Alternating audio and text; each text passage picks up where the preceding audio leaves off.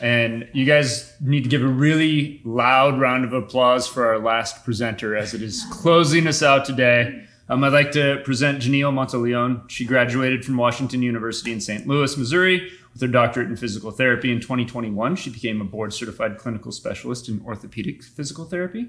She's worked as a sports physical therapist at Children's since 2017 and has also contributed as a lecturer in our residency program. She's a competitive athlete who played college basketball at Whitman College before playing professionally in Germany. She put the city down. I can't pronounce it, so I skipped that one. And she continues to be a lifelong athlete by playing basketball both in San Francisco and Oakland throughout the year. So help me welcome Jenele.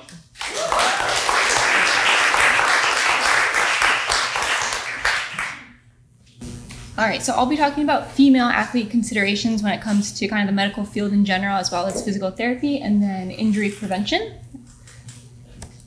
I have no disclosures. These are the course objectives below. I'm not going to read them aloud, but hopefully by the end of the presentation, you'll know the three major components of the female athlete triad. You know how to assess the components, you'll know how to screen for them, how there might be performance-based implications by them, and then I'll briefly touch on REDS, but the group before us did a great job. And then something that's a little bit more near and dear to my heart is prevention programs in female athletes specifically, and the ACL. Hopefully these are familiar athletes to you. They are very prominent female athletes currently. We have Asia Wilson as the WNBA champion from last year, the current US women's national soccer team, Allison Felix, a very prominent sprinter in the 1, the 2, and the 4, and then Simone Biles as the gymnast. So kind of the history of the female athlete triad. Originally in 1992, the American College of Sports Medicine formed a panel to discuss disorders they had commonly seen in adolescent or female athletes. They coined the term the female athlete triad.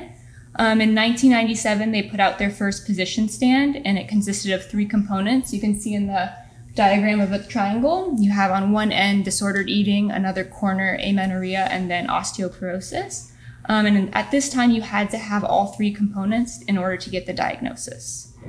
We've come a long way from that, and so the current thought behind the female athlete triad is now a spectrum of interrelated components. So you can see in the green on one end is your optimal energy, your optimal bone health, and then normal menses. And then there's a spectrum of there could be some disorders in those things before kind of the truly negative effects of all 3 components. You also no longer have to have all 3 components, so we can catch these athletes a lot easier and give them the help they need.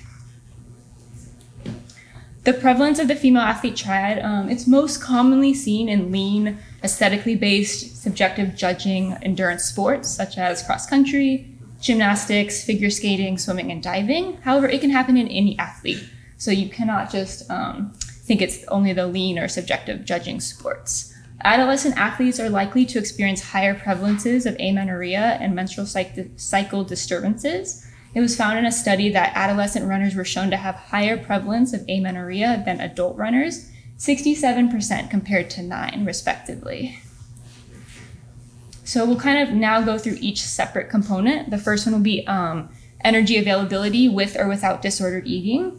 Energy availability is how much energy that remains after exercise. And so it is considered low energy availability if the threshold below which unfavorable physiological changes in metabolic status, reproductive function, and bone health occur.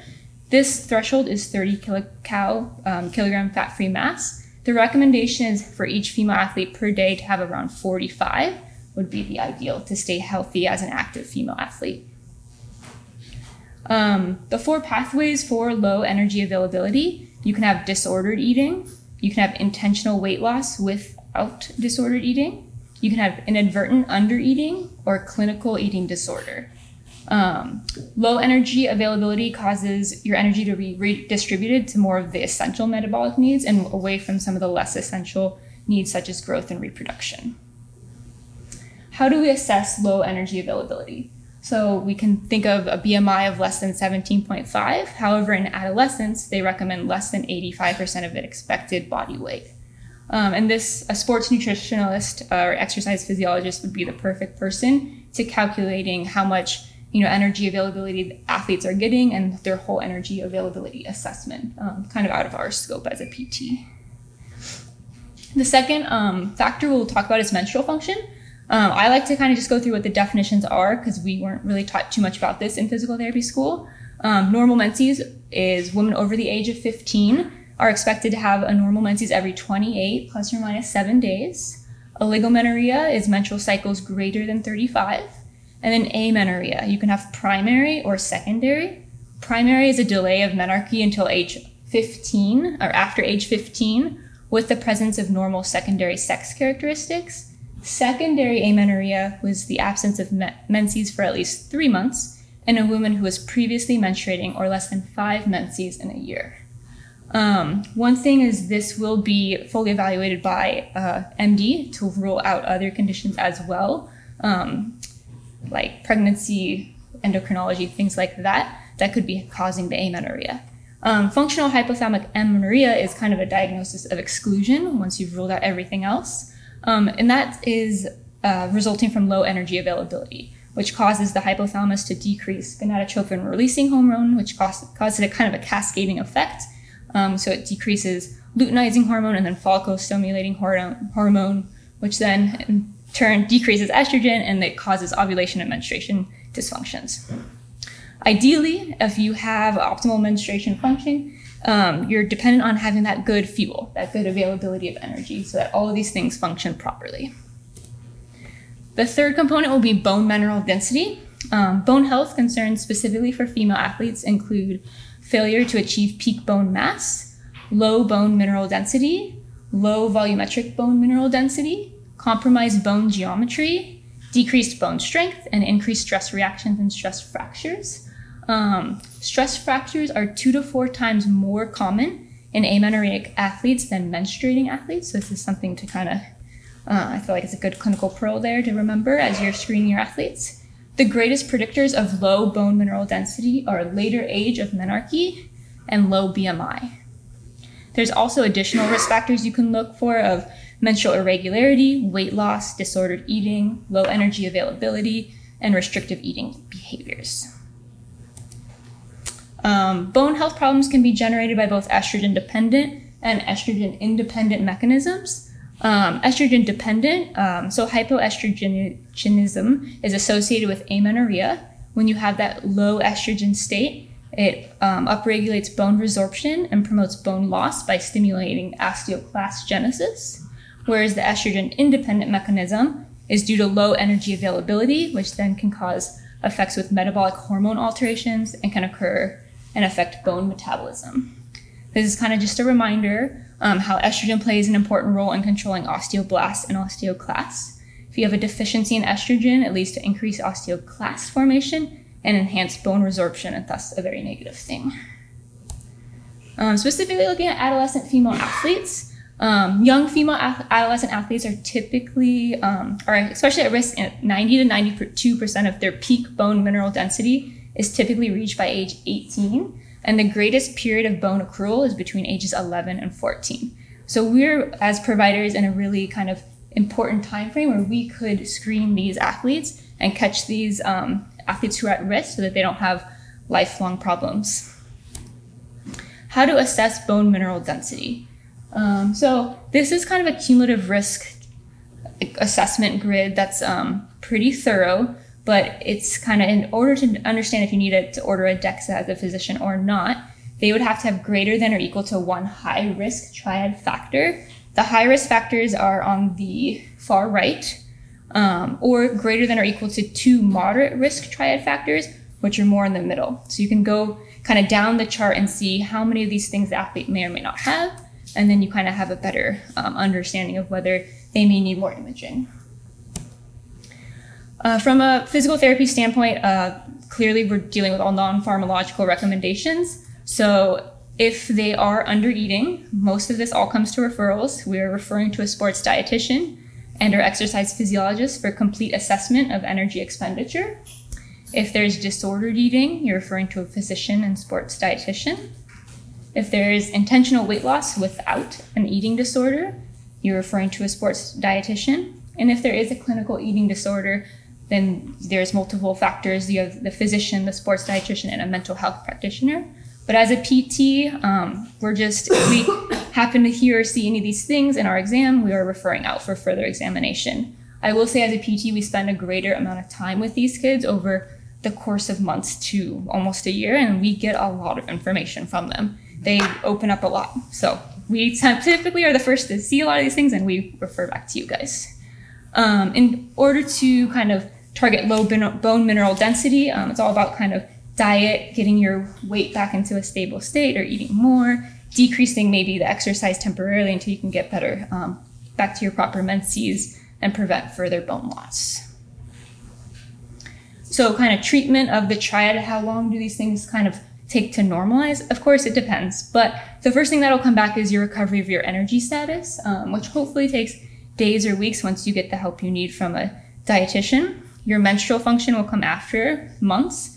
And then the recovery of bone mineral density could take up 2 years. But the first thing that we want to kind of prioritize is our energy status, to kind of normalize that, and then it will kind of have the trickling effects on the other portions. I think as providers, like what can we do is screen. So early detection of these athletes is key, especially between that 11 and 14-year-old period where they have the biggest bone accrual. These screening questions should take place during your pre-participation evaluation or in the clinic if you're seeing someone with a stress fracture or reaction. There's no reason you can't ask your female athlete these questions. It's a perfect window to help the athlete, and it should be a team approach. Like I said, we might be the first provider to see it. The ATC might be the first provider to hear one of these things.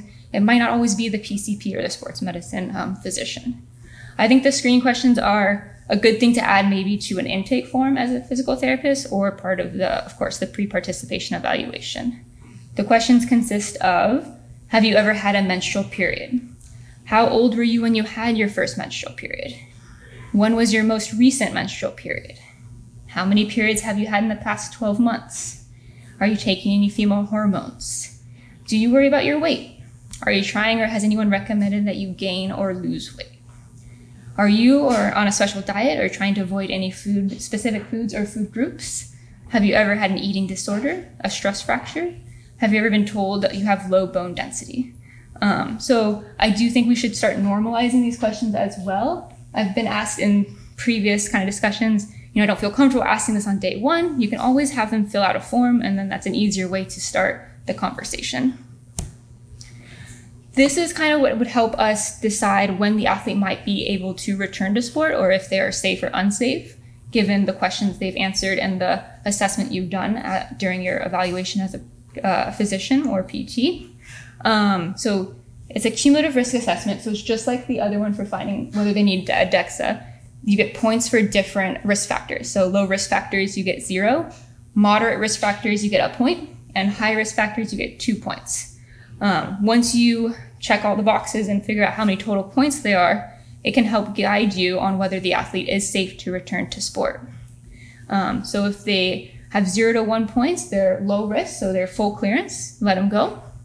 If they have 2 to 5 points in that risk stratification model, then you might give them provisional clearance, which is you can return to sport if you follow these guidelines and you're keeping up with your nutrition, you're seeing your mental health provider, whatever those may be, or limited clearance. You can go back to sport, but you can only do 50% volume. Restricted from training or competition would be greater than 6 points. And it was shown in the research that a written contract is more beneficial than a verbal contract. So stating what they need to do to return to sport. You need to, do this, that, and then share it with the entire overall team that's treating the athlete, whether that be the dietitian, the sports physician, the PT, the athletic trainer, the coach, the parent, whoever's involved, so that everyone knows what steps they have to pass before they're cleared for sport. Future research clearly needs to be done, but this is kind of what they have right now to see if this kind of risk stratification model improves outcomes for female athletes. Like I said before, there's a lot of components when clearing an athlete for sport, and it ultimately depends on the physician, but it should also be a team approach. There's medical factors that are involved in blue. There's also kind of the type of sport they play, the position they play, the competition level they play will come into this decision making. It's also the timing of their season. Are they in season? Are they out of season? The pressures from the athlete, the pressures from the parents. All of these things you have to take into consideration on, is it safe and best for the athlete? So who can make up the care team? It can be a variety of these people, but I feel like the most common one would be the team physician or their primary care physician, a sports dietitian, a mental health practitioner, physical therapist, athletic trainer, the athlete's coach, and the family member. So the role of the physical therapist specifically, we're not the ones managing this, but we can definitely screen them on the questions from slide 18 to see if they need to see a specialist and refer to that provider. We can do some education on the components of the triad, basic nutrition, signs and symptoms, overtraining, things like that. But really what comes down to is recognizing the symptoms from the screening questions and referring. The other thing I want to mention is this is one model specific to females, but there's also, like the group before me said, the relative energy deficiency in sport, which also takes into consideration male athletes. I'm not going to spend a lot of time on this because they did, but it is centered around low energy availability and the direct effects it has on a multitude of systems in the body, as well as a multitude of factors that the athletes are dealing with. It was recently updated in 2023. So it's a great article that the previous group also mentioned, and if you want to read it, you can.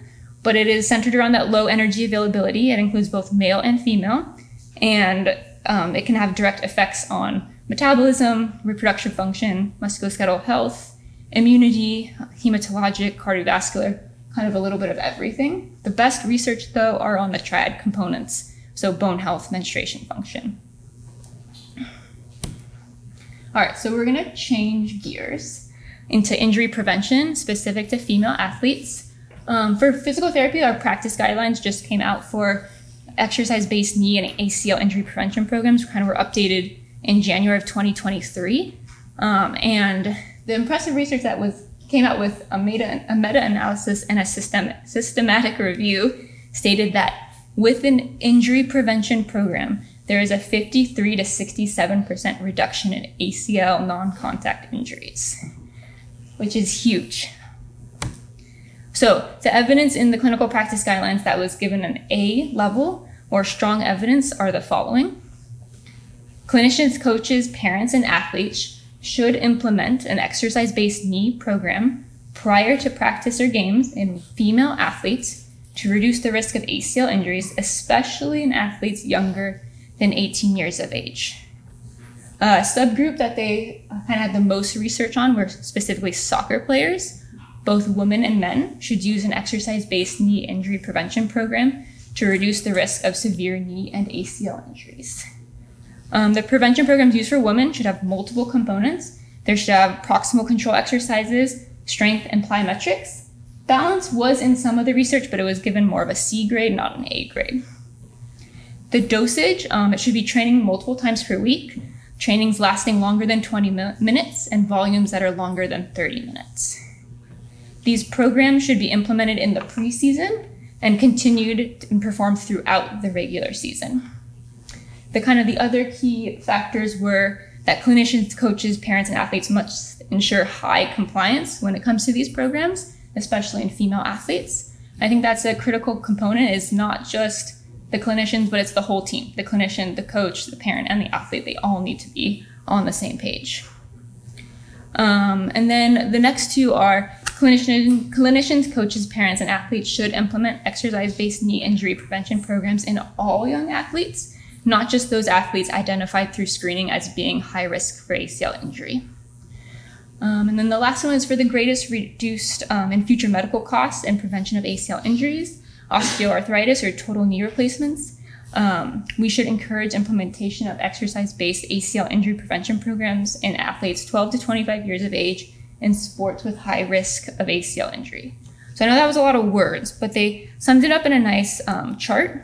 And so you can see in the first box, the program specific for reducing all knee injuries, and then the program specific for reducing ACL injuries. The second block, you can see the specific subpopulations they studied. So on the far left is women under the age of 18 and which ones would be best for them. Then in the middle, you have soccer players and then handball players. It has the dosage and delivery we talked about, greater than 20 minutes for each duration of starting the preseason and then maintaining throughout the regular season. And then the program should be implemented to all young athletes, not just this one screen for high potential for injury. And they should be specific to kids ages 12 to 25 participating in high-risk sports. They define high-risk sports as rugby, Australian football, netball, soccer, basketball, and skiing.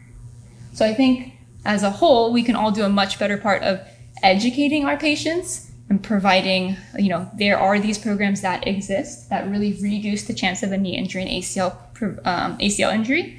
We could also probably do a better job of getting out in the community, helping with these athletic programs, whether they be club sports, high school programs, working with ATCs. I think we could definitely improve that. It's a whole system issue though, where we all need to work on it. So yeah, these are my references, and that's it.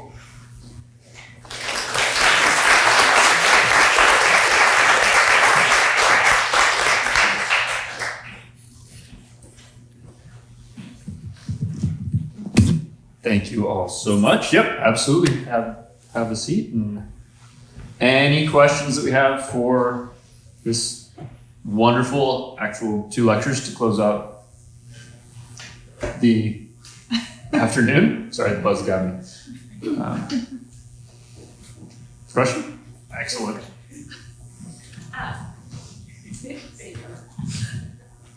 I have been noticing such an increase in disordered eating behaviors, both in athletes and in teenagers who exercise daily outside of organized sports. And in the community where I work, which is pretty low resource, referrals often take months and months. And in the meantime, I often feel like I'm watching my patients slip away. So I'm wondering if you have any concrete nutritional counseling, specifically for the pre and the post-workout meal. Do you have anything not calorie or macronutrient counting, but any general but concrete recommendations for that? Yeah, that's a great question, especially when the access to dietitians is really limited. So I often refer patients to the Team USA Nutrition website, which has pictures of athlete plates and what those should look like and how they differ based on the intensity of the workout they did. So they have a low or easy day, medium day, or moderate intensity day, and high intensity day. And the composition of the plate will look different based on the workout. So you can even have those printed out in clinic and just hand them out, have them stapled together, or you can point them to that website. They also have PDF fact sheets on pre-workout, post-workout nutrition, hydration. So you can just Google Team USA Nutrition, and they have a lot of great pre-made PDFs that you can either have printed or point your patients towards. So that's usually what I start with for, in addition to just doing that counseling, but you only have so much time in a clinical setting. So that's a great place to start. I would also just add, what I find with high school athletes is they're tied to what their parents provide as far as food. And so really, I don't really dive into what type of food is better necessarily, but my messaging is if you want to really be your best as far as performance, you have to take calories in before that activity. And so I address it from really making sure they understand that about an hour before they do practice, competition, anything, they should be eating something. And I usually leave it as open-ended because oftentimes it's just whatever they can get their hands on, which is not great, but we're talking about just trying to reduce injuries and maximize the energy availability they have. And so that's the tack that I take. That's helpful.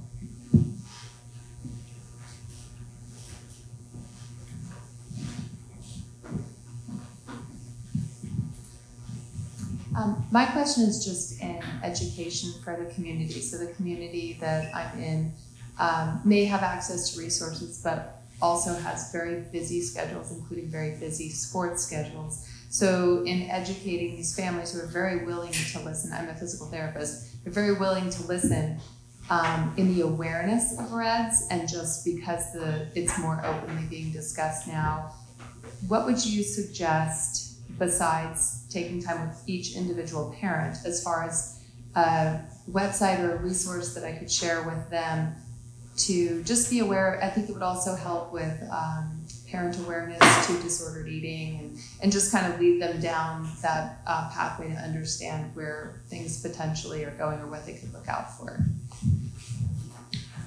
I don't have one specific resource that I point them to, but I think one thing that could be really compelling is I feel like sometimes pictures are worth 1,000 words. And so just if you're in clinic or you're able to pull up those diagrams with all the different adverse health outcomes of REDS, and be able to demonstrate how, just with one picture or diagram, how wide-ranging REDS is and can be on the different body systems as well as on performance. I feel like you can sometimes get more buy-in from the athlete when you show them the different performance implications of REDS, and then you can get more buy-in from the parents when you show them all the different health implications. And so those two together can have a synergistic effect. And so I think it can be helpful to even have those diagrams printed out in color in clinic that you can show, or you can pull them up on the computer if you're working on a desktop in the clinic, and then they can always research it more on their own afterwards. And it looks like Dr. Chang has some recommendations as well. They have infographics on it. BJSM published this, and so there's infographics that are great, colorful. You can print those out, give it to your patients. So just Google RED-S. That same, the publication that's listed in the references should be the same one from the British Journals. Yeah.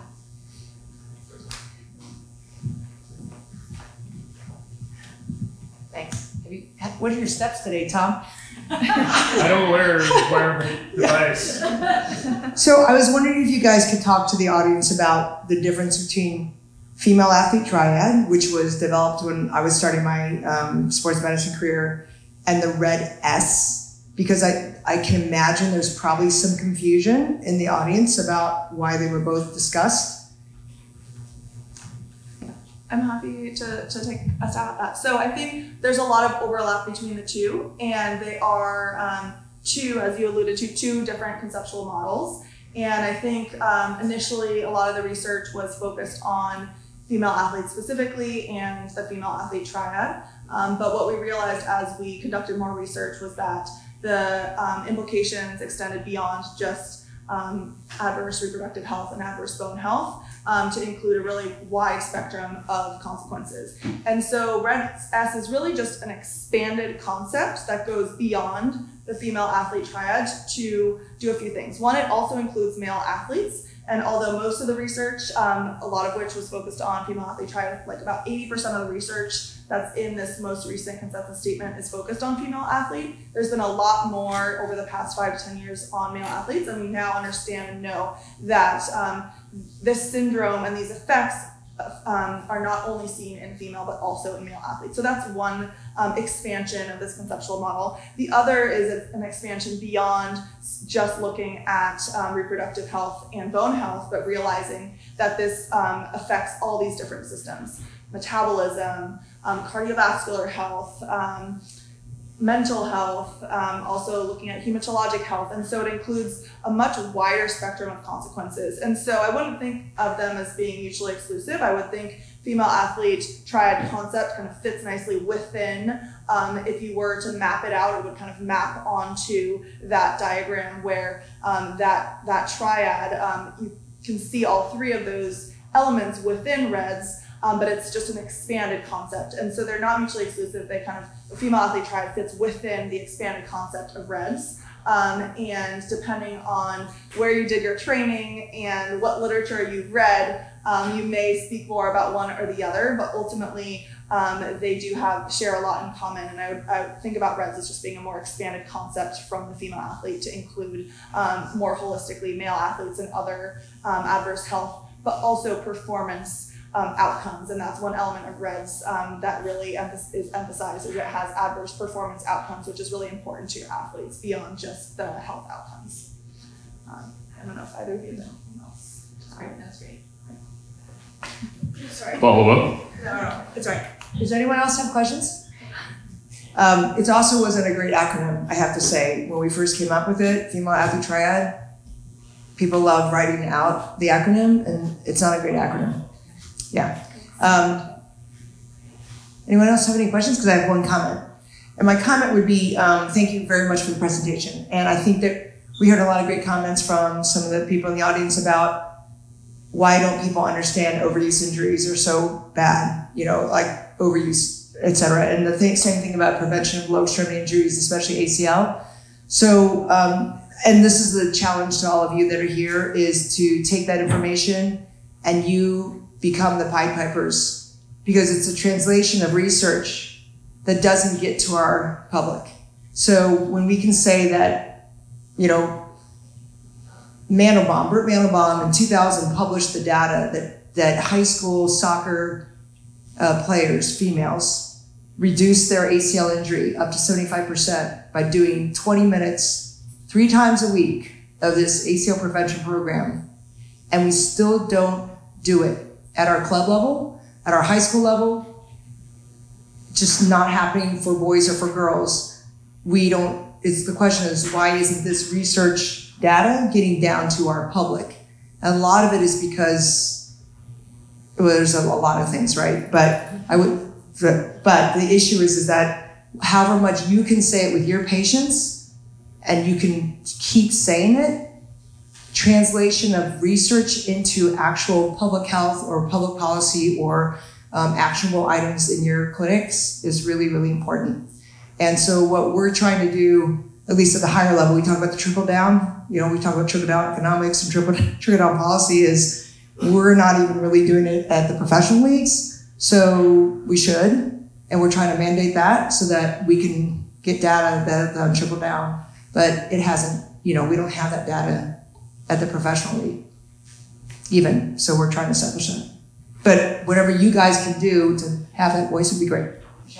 No, I agree. I think in PRISM, at the PRISM conference, this was brought up as well. It's like, why do we have the data? Why do we have the knowledge? And it's not getting to the people, or if it is getting to at the coaching level, why isn't it being sustained? And that's the question I don't think we have the answer to, but that's what we should be looking at, like why we have this information. So, contact hours. That's what it is. It's contact hours. It's hard to do.